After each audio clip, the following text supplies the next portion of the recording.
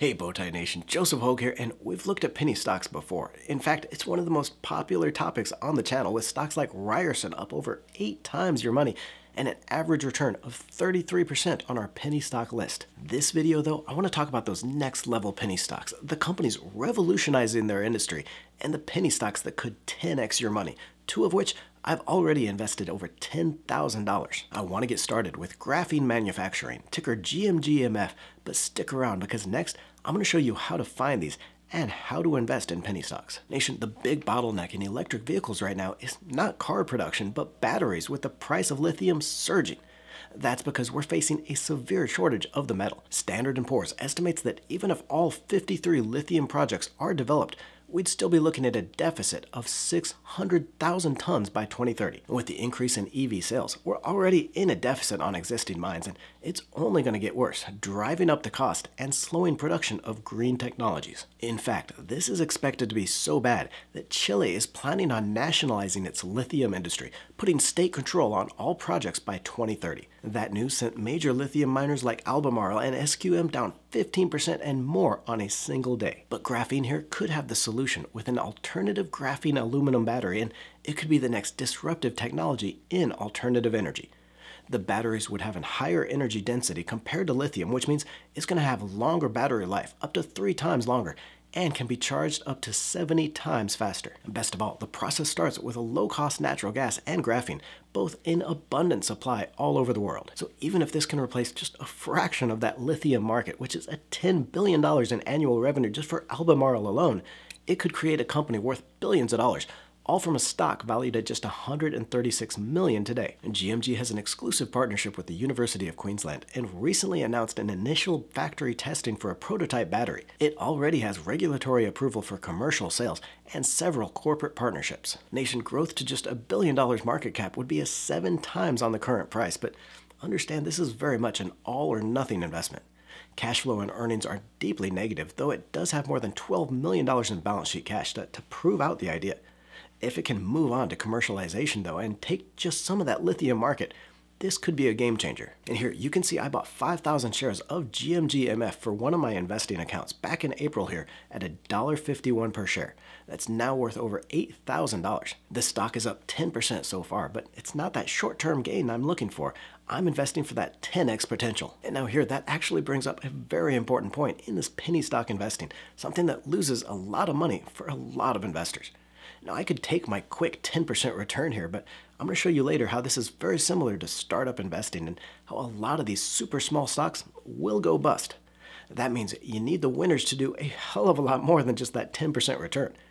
Even if GMG jumped 2 or 3 times my money, I think it can go even higher than that, and I need to give the company time to prove that growth. A great example here, investors in Netflix at the 2002 IPO got in for just $1 a share when the company was still valued at just $400 million and could have booked a return of 38 times their money by 2011. But those patient investors, the ones that really gave the company time to grow into its potential, could have made as much as 680 times their investment, turning just $2,000 into $1.2 million.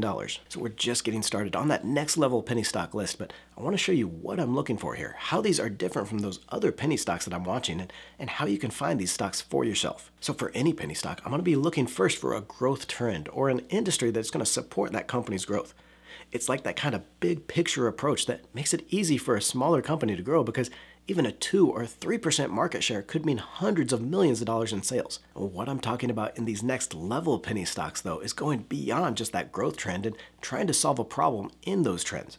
Where is the bottleneck or the limiting factor in that growth industry? So with these penny stocks, they aren't just participating in that growth industry, they're trying to revolutionize it. So now the risk here though is that even within that growth industry, if the company's solution doesn't become a basic practice of the industry, that stock might not do well. If graphene manufacturing cannot develop a lithium battery alternative that is widely used, then the company's going to bankrupt even as EV cars take over the roads. Now, to manage that risk, I want to be narrowing our list of penny stocks to those with balance sheets strong enough to give them that time to prove out their solution. We see in graphene's cash flow statement here that the company is burning through $7.5 million a year in operations and investment. Now, I need to see that the balance sheet has enough cash on hand and a low enough debt that the company can survive until it's been able to bring that solution to the market. Next is the smallest company in our list at just $91 million market cap, SurgePays Inc., ticker SURG. SurgePay is a B2B or business-to-business fintech helping small retail businesses provide financial and other prepaid products to the underbanked and low income.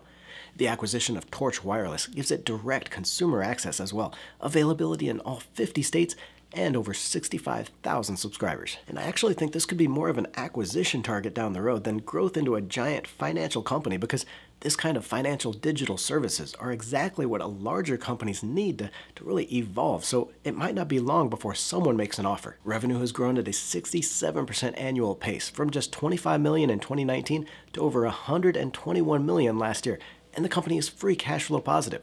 It's one of the few penny stocks you'll find that is cash flow positive as well as net cash positive on its balance sheet. So this one is not only growing very quickly, but also financially healthy and continuing that growth. We've still got 3 more penny stocks to highlight, but Nation, I do not want you just jumping into any of these stocks just because you see them here. There are a lot of yahoos here on YouTube, and following them blindly into a stock pick does not make for a good investing strategy. That's why I want to get you started with a quick start guide to the analysis that I do when I'm looking for stocks to buy. I'll leave a link below in the description to the step-by-step guide to the 5 points you need to look for and how to find each. This is the analysis I learned how to do through more than 10 years as a venture capital analyst and in private wealth management. It's totally free. Just follow the link below to get your step-by-step guide. Please, folks, I want you to know how to control your money and be a better investor, so you know if a stock is right for you, not just because some bozo in a bow tie said he bought it. These next 2 penny stocks are in the healthcare sector. First, $154 million Augmedix, ticker AUGX. The company offers automated medical transcription and data services, converting natural conversation into comprehensive medical notes and analysis with automatic speech recognition and natural language processing. Now, that system alone can save up to 3 hours a day and boost productivity by 20% for healthcare workers. This is a $6 billion market, and Augmedix has been growing revenue by 38% annually to $9.6 million in the first quarter. And the company just wrapped up $12 million in strategic financing, including from HCA Healthcare, that should get it to cash flow positive by the end of next year. It's net cash positive with $22 million in balance sheet cash against just $15 million in long-term debt, so plenty of runway here. And what I'm thinking here is an opportunity that not even the company is talking about. The opportunity to combine that automated medical transcriptioning with some kind of generative AI solution, not just to save time by suggesting treatments, but also on all that data that the company's software is collecting. I like the company's product as a standalone with billions of potential revenue, but that AI component would revolutionize the sector. Another healthcare penny stock here, this time in medical devices with Tela Bio, ticker TELA. And the company designs and markets tissue reinforcement materials for soft tissue reconstruction, focusing right now on the $1.5 billion market for hernia repair, which is more than 1 million procedures annually, and the $700 million opportunity in plastic and reconstructive surgeries. But this technology can be extended to so many other uses. Tela grew revenue by 45% over the last year to $12 million, even while improving gross profitability, increasing the gross margin to 67% of sales. Now, this one is still pretty deeply cash flow negative. Here you see operational cash flow was negative $40 million last year. And we got $43 million in financing in April and has $42 million in balance sheet cash, so it does have some runway for growth, but this is probably the riskiest of the group in terms of finances. Now, that doesn't necessarily make it the riskiest penny stock, though.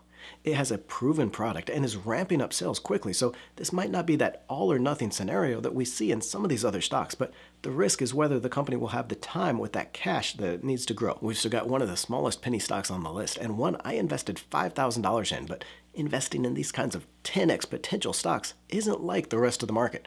This is very much like startup investing or venture capital, where I worked for years. Nation, in this type of investing, you want no more than maybe 10 or 15% of your total wealth, and at most maybe 1% of your money in each penny stock. Now, I know that might sound like it's not going to amount to much. Why would you only invest 1% or 2% of your portfolio in a stock that could 10x your money? The problem here, folks, and this is a chart I've shared here before, is that these kinds of nano-cap penny stock companies can be an all-or-nothing investment, and you should expect about half to fail.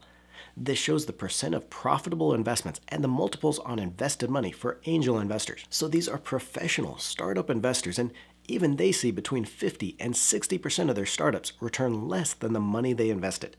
That's the bar on the far left here. 5 out of 10 startups return less than is invested, or nothing at all. Now, the risk is a little lower in these penny stock companies. These companies have already developed a product, have gone through the regulatory work to go public, and have more financial flexibility than you usually see with startups, but the two types of investing are still very similar. I spent a lot of years learning how to do this type of early stage investing, and you can see, even though we've had some huge winners here, 800%, 200% returns, about half the stocks are down over the last few years. Now, back to that investing rule though, with just 1 or maybe 2% of your money in each penny stock, you're not going to be freaking out when the price falls. In fact, you probably won't even notice it in your overall portfolio value. You won't panic, you won't sell out of the stock, and you'll be able to give the company the time it needs to grow, and even some of these losers are going to turn around for very strong returns. But the beauty of these penny stocks is, for the ones that do 5 or 10 times and more times your investment, then even a small amount is going to boost your overall portfolio. Even at just 2% of your portfolio, a stock that jumps 10x is going to boost your overall portfolio return by 20%.